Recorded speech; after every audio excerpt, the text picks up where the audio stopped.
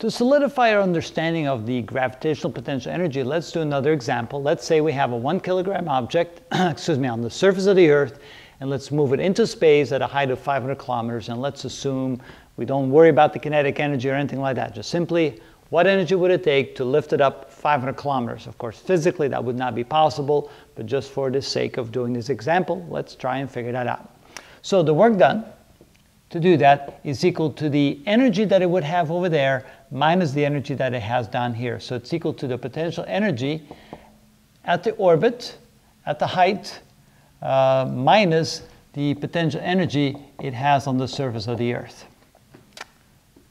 Okay, so what is the potential energy at this height? Well, the definition is, it is minus G M, big M, divided by the position of that, which would be equal to, let's say, the radius of the Earth plus the height.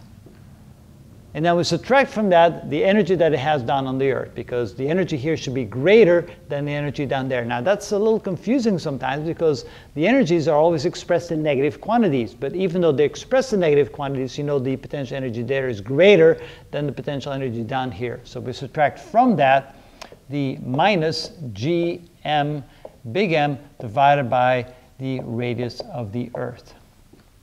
Okay. That difference should be the work required to put that object in space. Now all we have to do is figure out what those are. So this is equal to minus Gm big M over R Earth plus H. And minus times the minus is plus Gm big M over the radius of the Earth. Now we can go ahead and plug in the numbers. So it's equal to minus 6.67 times 10 to the minus 11. Multiply times the mass, which is 1, mass of the Earth, 5.98, times 10 to the 24th, all divided by the radius of the Earth plus h, that would be 6378000 plus 500,000.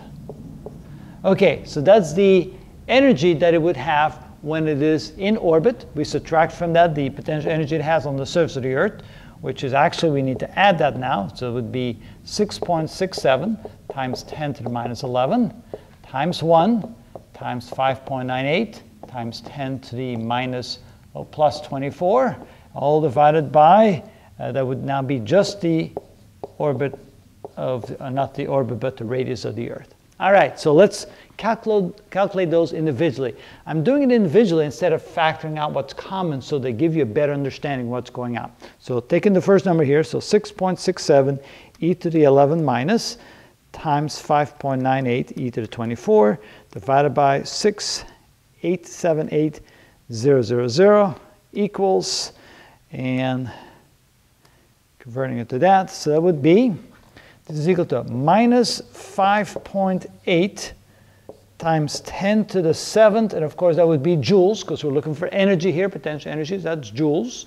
And then we add to that plus that quantity right there, 6.67 e to the 11 minus times 5.98 e to the 24th divided by 6378000 equals, and converting it to scientific notation, so that would be plus 6.25, okay, 5 times 10 to the 7th joules.